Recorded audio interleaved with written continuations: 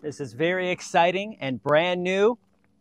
We now have Moringa animal feed pellets. This is 100% USDA certified organic Moringa powder. It's very, very high quality. There's no additives or preservatives. It's literally just straight Moringa powder. And it's a supplement that you're going to add to your dog food. Your dog food is lacking vitamins and minerals, and it's filled with starch and processed meal from animals and other things and vegetables. And they need vitamins and minerals and protein. And Moringa has all of that, all 9 essential amino acids, all 9 non-essential amino acids. It's got calcium, potassium, magnesium, iron. It's really good. It's got high in fiber. And you would add this 5% to your dog bowl. So it's really just a couple of pellets every single day to your dog. And it's also good for cats, goats, chickens, pigs, horses, cows, especially if you're like raising cattle and you want to get your calves big and strong super fast. Just put a couple of pellets in their normal food as an added supplement, and you will have a faster growth rate, leaner, muscular, healthier, less hormones, less injections, less vaccines. All of that stuff is going to help you when adding just a few pellets to your animal's diet every single day. And when you're at the shop and you pick up your animal pellets, don't forget to pick up your human consumption products as well as your plant fertilizer as well. Moringa is beneficial for people, pets, and plants. And we now have our brand new animal feed pellets available for you. Super fresh, USDA certified organic. So grab yours today. Let's go ahead and jump right in and do a quick little harvest. I got Gandhi over here. Hey, Gandhi boy. All right. Welcome to Grow Moringa Farms. Got the hat cam on. And I'm going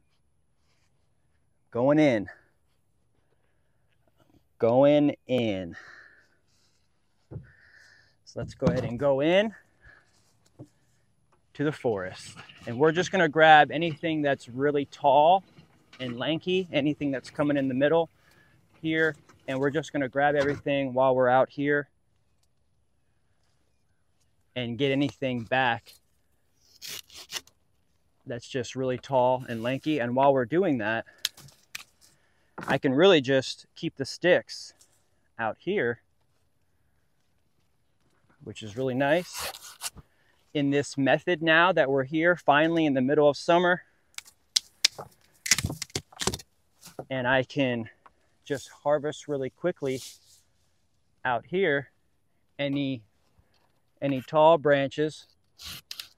I'm just kind of grabbing anything in the middle and anything that's going tall. I'm just going to grab a few greens off of each tree while we're out here together. So thank you very much for joining me out here in the field. We've got lots and lots of growth. Trees are getting nice and big. It's time to get in here and also do some weeding. Lots of vines coming up in here. And the trees are starting to stretch. I planted 50,000 moringa seeds in the field here in April.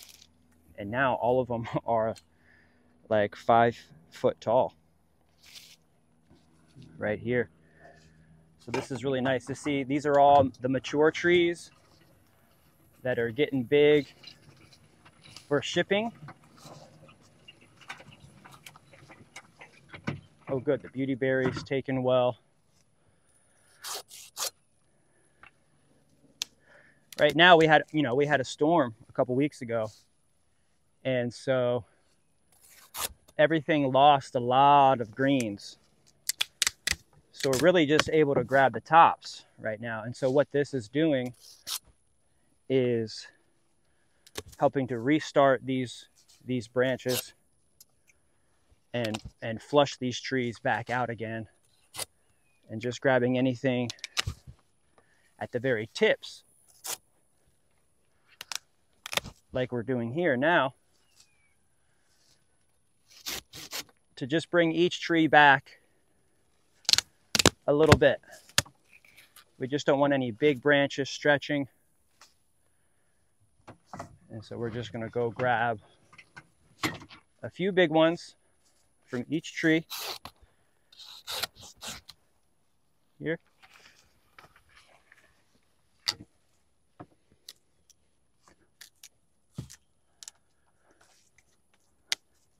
If they're yellow, I don't really need to put them in there. I can just put them down back on the ground as a fertilizer. This field is just going to get more and more nutritious. I can almost get in these trees into their second tier, and that'll be my goal here as I just continue to bring the trees back to this height, and it's going to continue to thicken these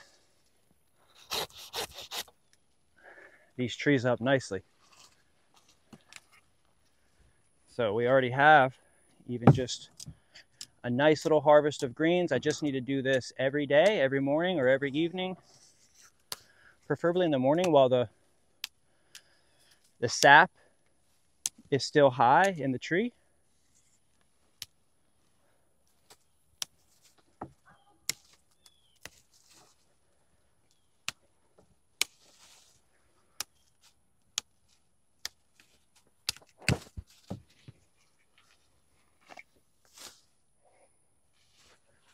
Very nice. You can see lots of yellowing happening down low. So this is going to give them a good restart, push them back out. We still have another couple months of season and harvest. Thank you, Miss Moringa. I could probably take the wheelbarrow back there. This is nice, quick, easy, gentle way of just being able to keep up with the trees and also just make a quick harvest, put them on the racks, get back to business. I've got lots of things to do in the shop. We've got about 10 orders right now that we need to fulfill together. I have my helper here, Maria, and she's really, really great in making things. We'll separate the flowers a little bit later. At least I'll have them in there. And so we have a good support system, a good network of people that are now helping us all across the board. Let's just go ahead and bring this in here. I'll just come right down the middle here and see if you can't grab more here. We're just going to grab a few. You can see that this is now, this is it. This is literally it. This is it. We made it. This is all that I need to do for the rest of my life, is provide a good product, have healthy trees. Now that the trees are finally established here, we have about a ½ acre of fully established trees. I can now continue to expand all the way down. Oh, look, we might be getting a little bit of rain, so it might be good to just get in here now that we got a few. Yep, looks like it's about to rain. It's a nice little harvest. I just need to do this every single day to continue bringing these trees back.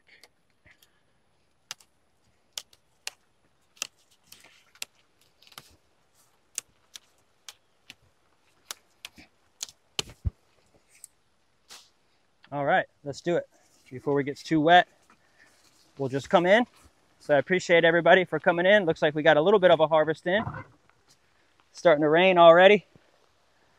It's a beautiful, beautiful day. Thank you. Thank you for coming out. Much love. Peace. Hey, we're back. We just had a little bit of a rain and it feels so nice out. Let's get this in before it gets too hot. And let's grab some of these trees. Keep coming and keep hanging out with me. I'm Kendrick Henry, your local USA Moringa farmer. Let's get the hat cam back. And let's get one more round at least here at Grow Moringa Farms in Plant City. Look at all these beautiful trees. Here we have a half-acre plot right now with about 100 or 200 or so big trees, maybe even like 150, not even, of some big trees. And we've got 50,000 little trees in here that are starting to grab, hold, and get a good footing. We need to just walk through these aisles and grab anything that is getting really tall.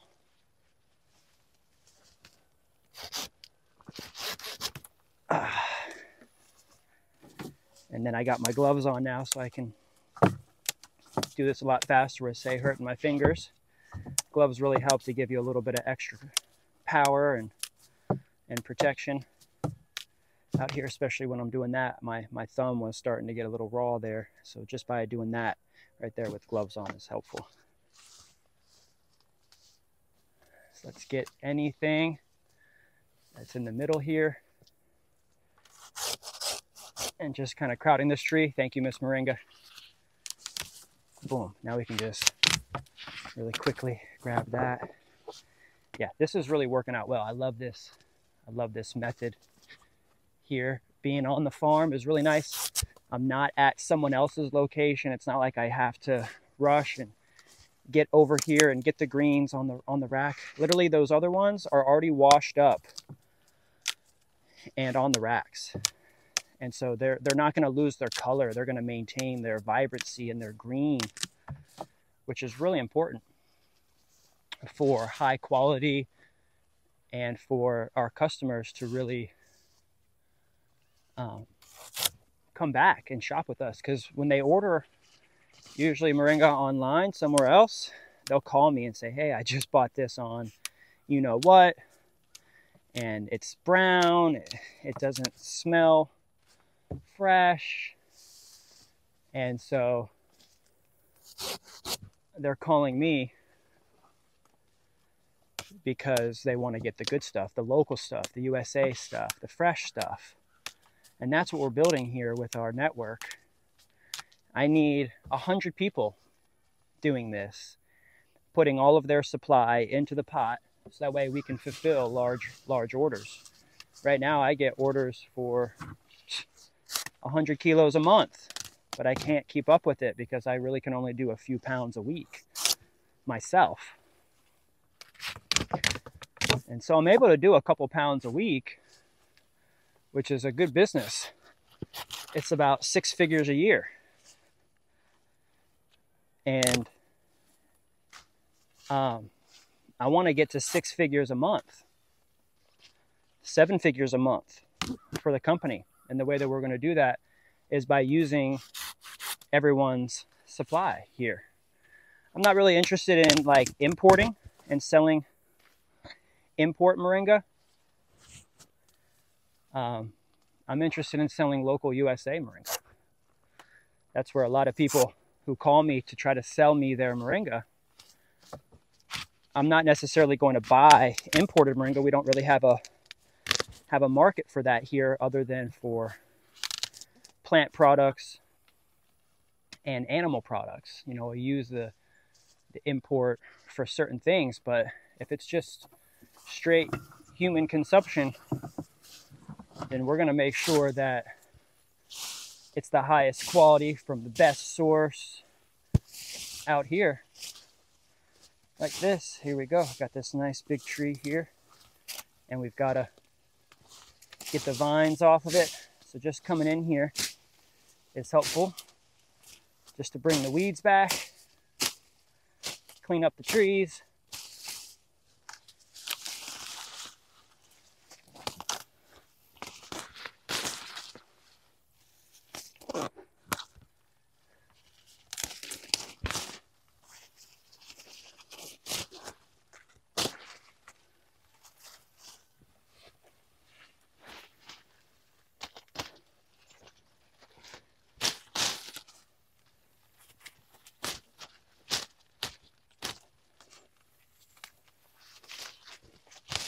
Nice. This is, I think, kudzu, the air potato. And because I got a lot of mulch dropped off here for free, some of the roadways are covered in this stuff. And so they brought the seed out here with them. You know, I didn't normally have these out here, but our job is to eradicate them with supplemental plants out here. I got to get grasses out here that'll separate zones to keep the weeds and the vines from crossing those thresholds. And so I know what needs to be done out here to help really reduce the amount of weeds. This is just really like day one for me, in a sense, because now I finally have my own farm, and it takes years. It takes years to establish the soil and the plant life and the oops. Hopefully we're still good there. Let's see. Yeah, we're still good. We just got knocked. It's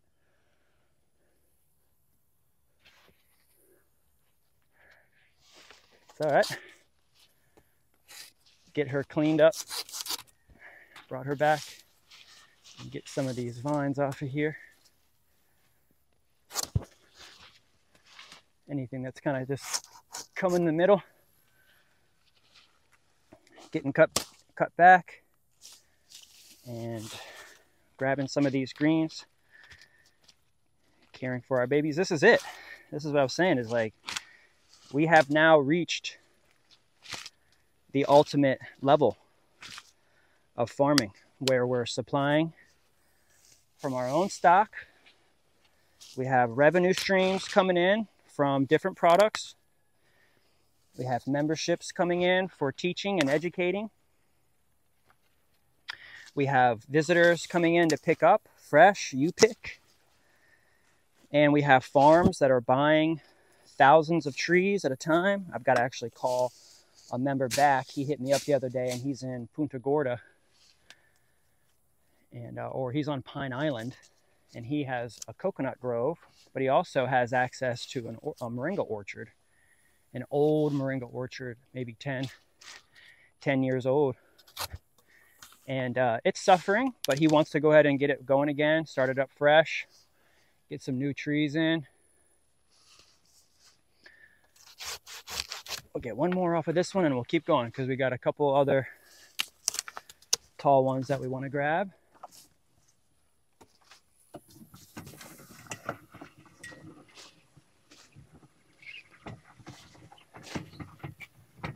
Looks like there's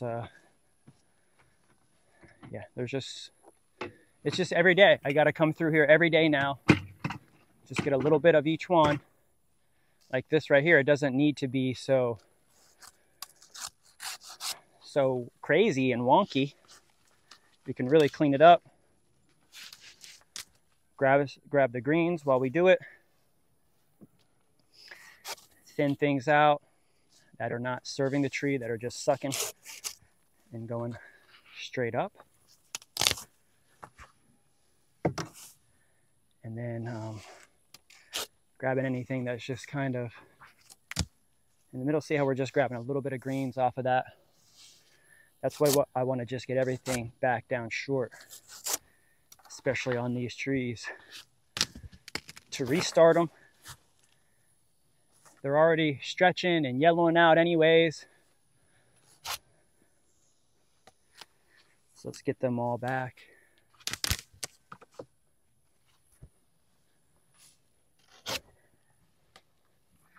Nice. This is peak Moringa season. It's August. This is like what I've been dreaming of is August. So let's see here. I could take this off here and it could continue to come out, which I think I might go ahead and do. It's like if I take this off here, that took up a couple things, but now it's coming out like this. And so then if I take this, and take that, that'll now start bushing out here and pushing it out a little bit further. there was an instance back there on another tree where I didn't do that, and I ended up shortening that width of it. And I saw that and I was like, ooh, that tree could have been a lot wider if I wouldn't have taken that piece right there. But you know, what's going to happen is possibly the frost is going to come through and it's going to damage all of the trees that are above ground anyways. And so maybe one year, I may have to restart all the way from the ground. So all the work that I'm doing with structuring the trees is going to be undone in the wintertime. And that's happened to me before, where I've built up an orchard, had the trees looking really good like this, and then a frost came through and it wiped out the whole field. And the whole field, I had to bring back the whole field to the ground. And that was in 2017. I remember that frost. 2017 frost was pretty serious. And I was just kind of really getting started, and I had access to a big Moringa orchard at the time, and I still do. It's down the street actually from here. It's just I'm so busy with my own property that I don't have time to really manage too many other properties. But what the company is trying to do, the Grow Moringa Collective, is try to manage those members and those locations by finding them harvesters, by putting them in touch with people that want to do the work and earn some extra income, literally just doing this. Coming out to a field and harvesting for a couple hours, making a day's worth of work, and going to the next field. You know, we need traveling harvesters that are willing to travel to different locations. Oh, it's so beautiful. It's a nice little rain coming down. All right, I got most of that tree. Let's keep going. We'll come back to that tree another time. Let's go back here where some of these are pretty tall. I mean, now I'm going into parts of the field that I just recently established, like last year. And these trees are getting pretty big. I'm so happy to see this. Nature is taking over here. Nice.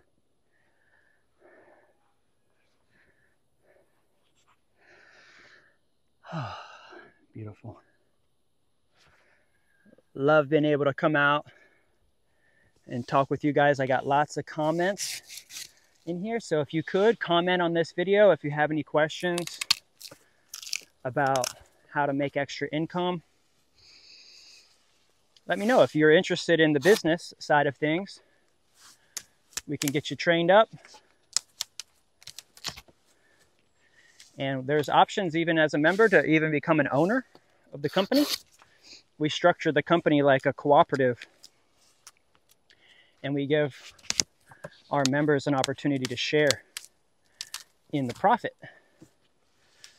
You know, very soon we will be more profitable. Right now we're just kind of getting out of the startup phase and getting our systems down, our pricing down, our shop, shipping costs and everything organized. See, I'm just taking this one from the middle here. It's helping to bring that out a little bit further there, like that. Looks like it's starting to drizzle a little bit more again, so we might just call this video. And now that we've got a full load here, I was able to get 2 full loads, and we'll just keep doing this. I'm going to do this every day with you, so thanks for hanging out. I'll get in now that I got a couple of branches here. So thank you very much for coming in, liking this video, subscribing to the Grow Moringa YouTube channel. We're going to keep working together, harvesting and capturing this wonderful goodness. So thank you very much for coming in. I'm Kendrick Henry, your local USA Moringa farmer. It looks like we're fighting the rain again, so peace and love.